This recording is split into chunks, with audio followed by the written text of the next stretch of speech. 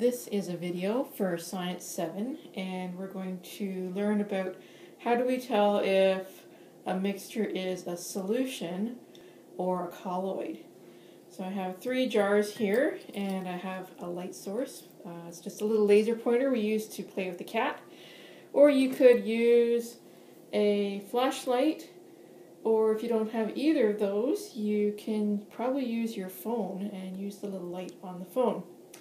So 3 jars here just filled with water, and you can see the light just shines right through there's nothing there to scatter the light.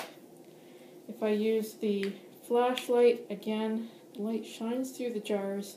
There's nothing to stop it and cause a problem. So it's always a good idea to label things when you do this kind of work. So I have the labels already on. We are going to make a mixture with sugar and water, cornstarch and water, and milk and water. We're not going to use very much, probably about a teaspoon or 5 milliliters or so. So we'll add our sugar,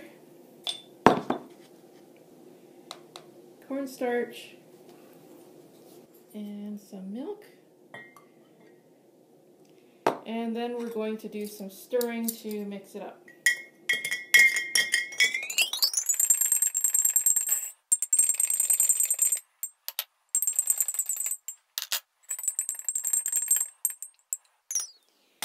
And you can see right away, without even trying our light scattering, you can see that our sugar solution is clear, our cornstarch is pretty cloudy, and so is our milk.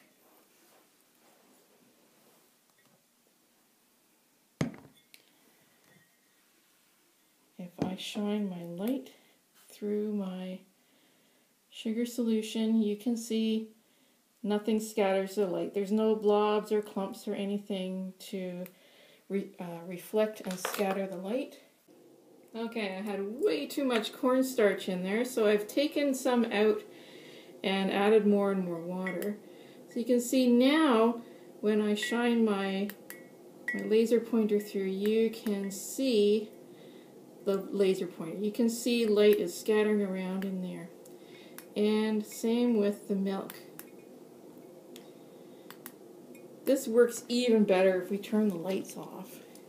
First I'll try with the flashlight. You can see a whole lot of light is scattering around in there, and a whole lot in our milk. Oh, you can try this at home. You can try some other things. Maybe some cocoa powder. Maybe your folks have some espresso powder you could try out. Maybe flour. Look through your kitchen and see what you can find.